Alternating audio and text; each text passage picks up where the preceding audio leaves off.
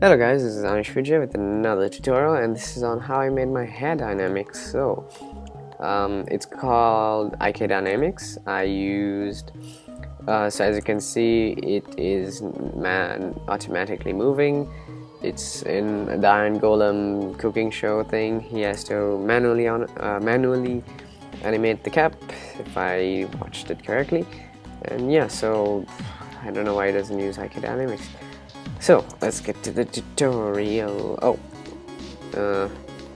As you can see, my rig has been improved. His eyelids, better eyelids, and they open wider. It goes to 2x2 when he's surprised and stuff, and this is like the normal place, and I made him less cross-eyed. Looks better, and you can now change the position of the eyelid, position of the eyes, eye depth, and pupil depth. So very cool. Okay, so tutorial time. Let's go into front view. Let's add some joints, small joints. So this small joint will be controlling. Well, I guess I'll show you first. Okay, grab the last joint, grab it at the end, go to display. You don't have to off it, but I like it off, but just leave it there if you don't want to see the green line going about. So enable it now, enable the dynamics, and that's about it. So now it should be working.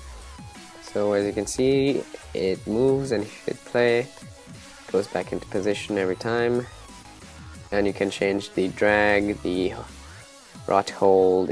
Say if it's a long bit, let me show you an example actually.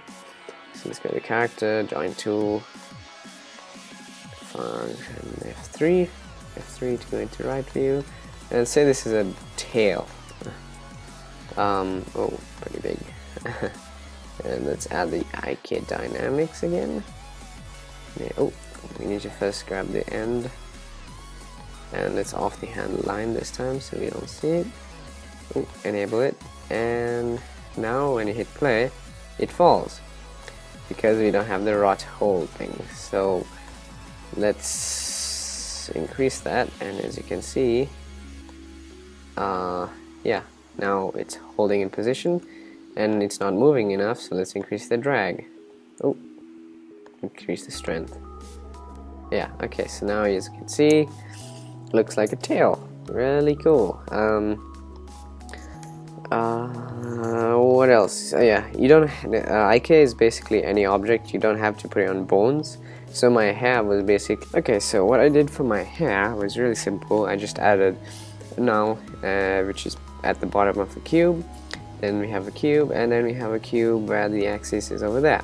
It's important that the axis is at the edge, and then we had the IK, like so, and you put the glass cube as the end.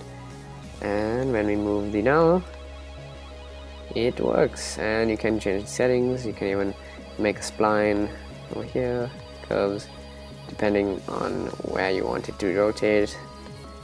Like if it's a tail, you would use this more for something like hair or something. Yeah, I'm gonna make a nice character using this thing.